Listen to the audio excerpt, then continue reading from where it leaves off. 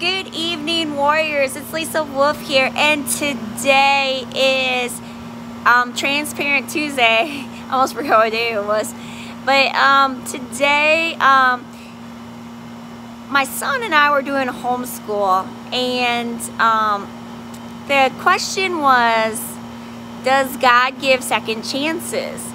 And it was kind of interesting. And lately I've been learning about grace. And you're like, what? How does grace go with this? And the scripture that went with it was Ephesians chapter 2. Sorry, I'm having a hard time today. 8 through 9. Ephesians 2, 8 through 9.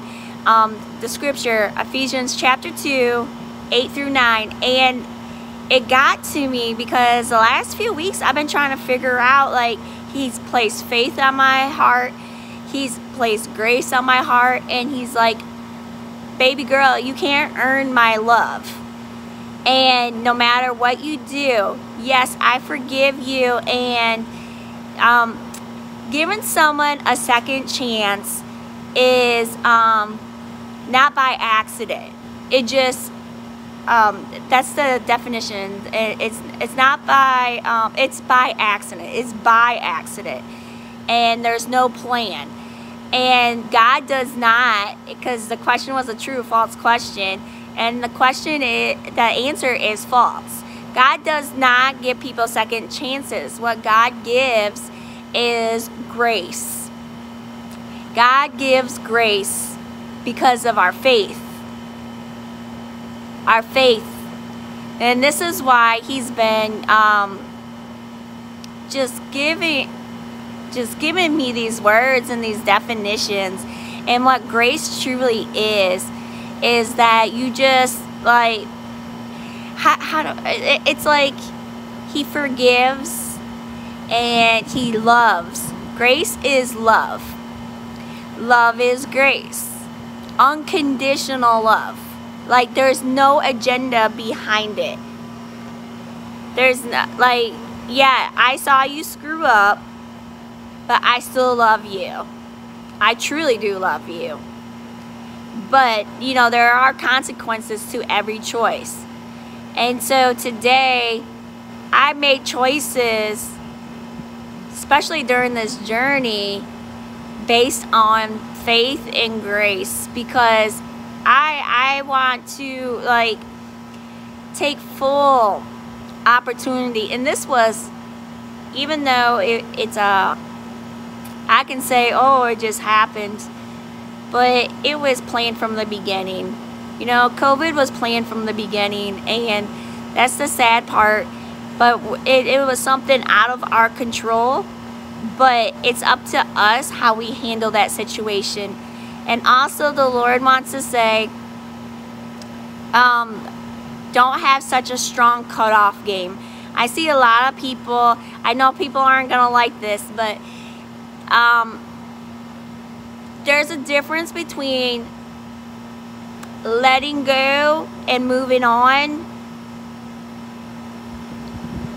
from just cutting someone off because they hurt you. It really is. And you have to have grace to extend to these people, because you may be their only hope of Jesus and seeing Jesus. Yes, that's the truth. You know, it's all grace. It's not about second chances. It's grace. And Jesus died on the cross, not for us to have a second chance. It was all planned. He did that because he loves us. He loves us, and he has grace for us. It's all about grace. It's all about grace. And I had to learn what that was, because I've never experienced grace until the last, like, 5 or 6 years. I didn't know what grace was. Not at all. Not at all. I always thought love had an agenda, or I had to earn love. or I had to convince someone to love me, and I know now that's not true.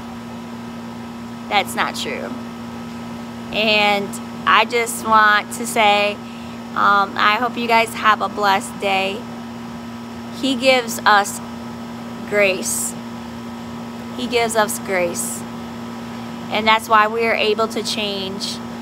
And the thing is that he does it so like peaceful and just so caring and loving. Like, hey, you're about to mess up. Why'd you make this choice? Like, he doesn't condemn us. Like, he just, you know, by God's grace that you have to change. And changing is not really hard. It's actually simple. It is really simple to give him your heart and soul because he created it. He already knows. He already knows. But I hope you guys have a blessed day.